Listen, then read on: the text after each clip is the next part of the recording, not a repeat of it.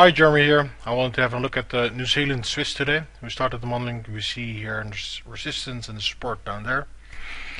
On the weekly, we don't see really much. We could say that there would be a support here, and at the last days also a resistance, but we have a better view on the daily.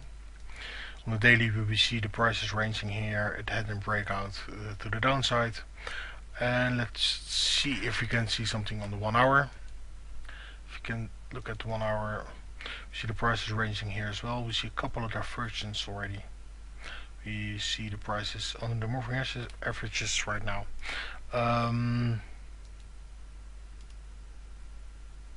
What would be nice is if the price would break this support, maybe retest it,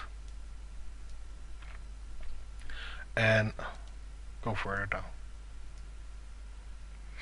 As ever, no recommendations. The price could go up as well and do the retest of the resistance, but the support breakthrough of the support would be nicer. If it breaks to the upside, it probably will do a retest of the daily as well. So if it will do that,